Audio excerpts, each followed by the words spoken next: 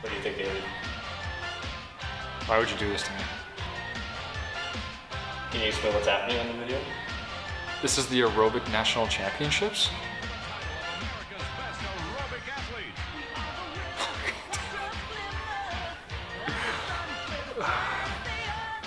This is essentially how I run class. You can't do gymnastics unless you come in like pre-planned leotard.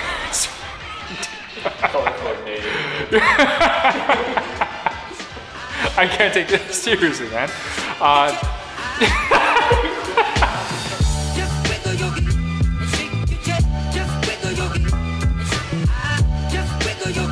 My name is David Urima. I'm a senior coach at Academy Alliance and the head coach for the gymnastics program and the gymnastics strength training at Academy.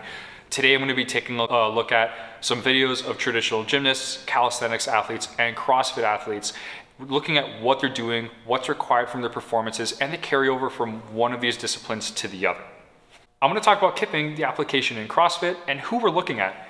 This guy's an OG CrossFitter, Chris Spieler. This guy's stupid strong, stupid athletic.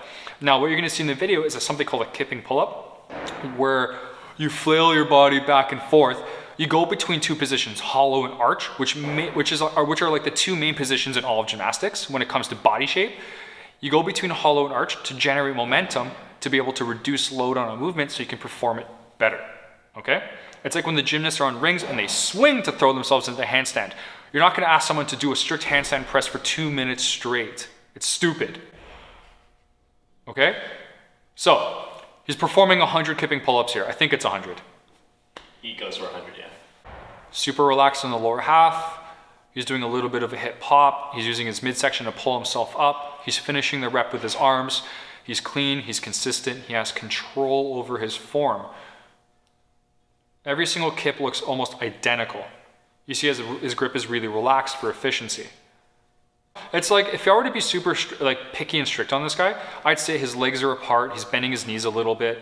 And if I want to be like a hard ass, I'd be like, keep your knees straight, lock those legs together, move entirely through your midsection. But that doesn't necessarily work all the time for every single application. There's a time and a place for everything. Here, he's trying to pick a movement that allows him to use as much help as possible with as little break in form and as relaxed as possible. So he's trying to conserve energy. He's going for 100 pull-ups in one unbroken set. There's no easy way to do this. Yeah, honestly, I approve of this guy. How many pull-ups can you do in a row? How many pull-ups can I do in a row? Yeah. So my biggest set, and I'm a weird example, my biggest set of unbroken strict pull-ups is 23.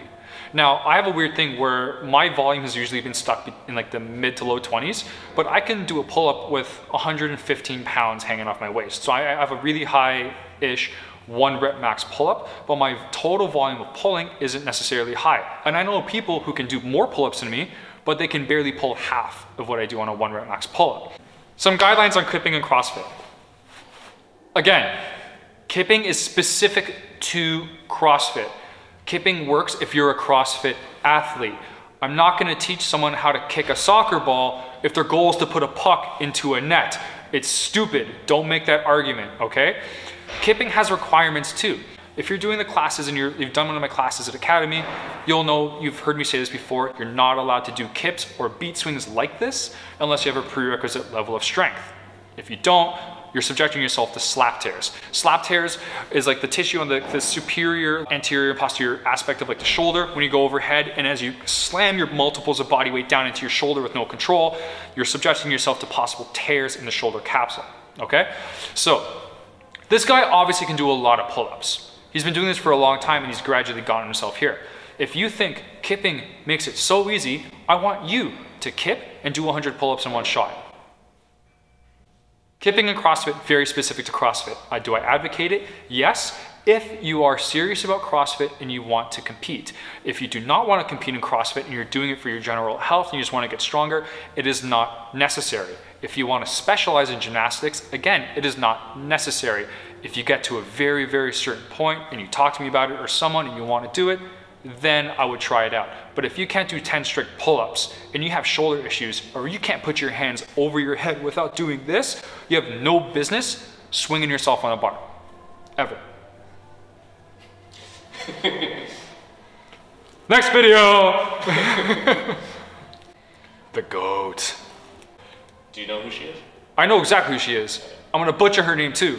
Nadia Comaneci. I hope it's Comaneci. That's actually pretty good. Yeah, okay, cool. Now, men's gymnastics, women's gymnastics. Men have a single high bar. Women's gymnastics have a dual bar that is thicker and made of wood. Now, how does this make this different? A men's bar is thinner and it's metal that you're allowed to rotate on one point of axis. There's some bend to it, allows you to get a little bit of whip and a little bit of momentum. Women's bars, they're thicker, meaning they're harder to hold onto. They're wooden. You can tear the shit out of your hands. They have lots of whip. They can throw you off the bars. I've tried doing muscle ups and stuff on these bars. I felt like an idiot. How do they do this? I don't know. But you have two bars. If you're swinging around, you might hit the other bar. I have no idea how they do this. Terrifying. So she gets a perfect score on this. And there's a lot of moves, I think, in this, or a few moves in her routine that are now illegal. There's moves that are illegal in competition now because they can kill you. Maybe? Well, they're dangerous as shit. Try and point them out when we get there. That was a glide kick. That's a 360 pull-up. I have no idea what the hell she just did right there. Forward roll, grabs it behind her, twist. I have what?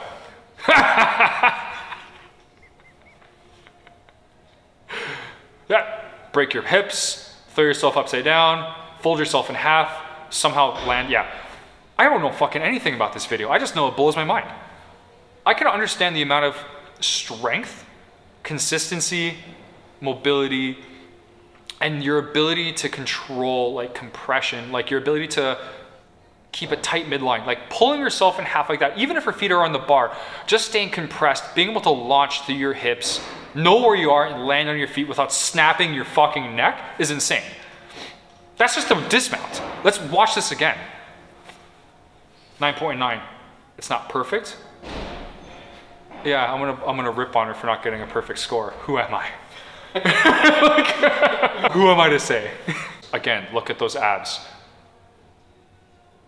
360 dive. I have no idea how she got to the second bar that easily. Glide kip. I don't even remember the name of that. She's moving way too fast. 360. What? So she's teleporting from one bar to another. Yeah, nope. I'll break myself in half.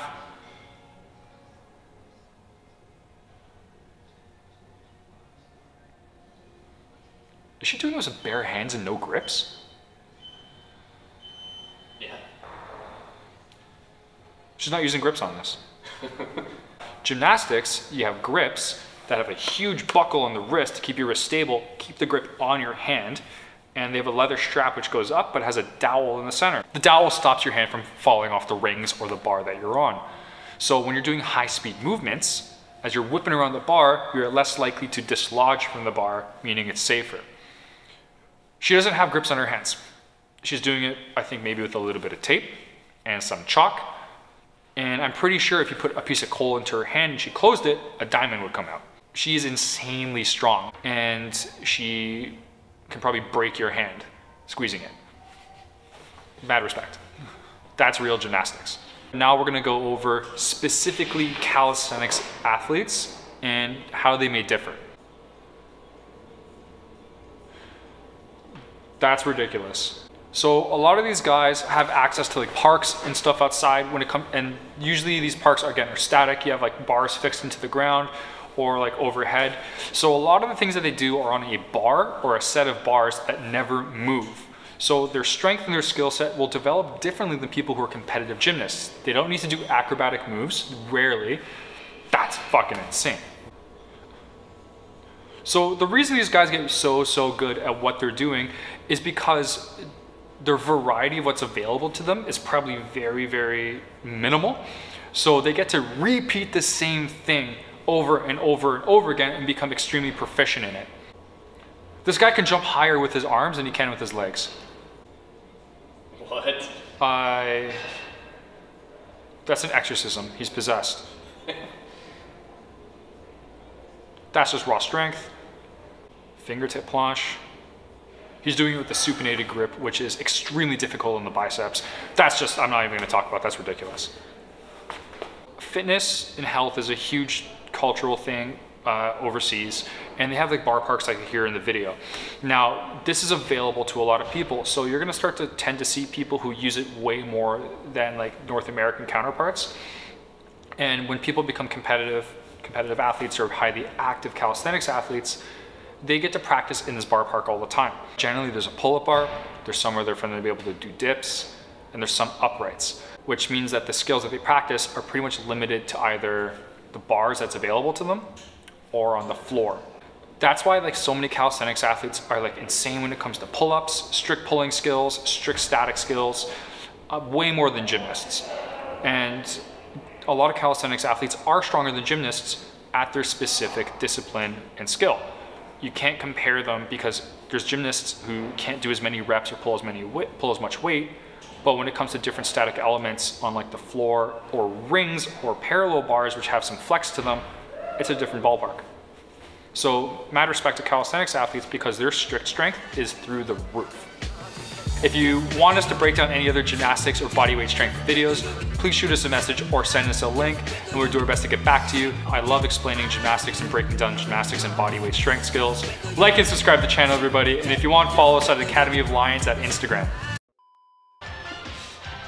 What was that move? Hey! Yeah!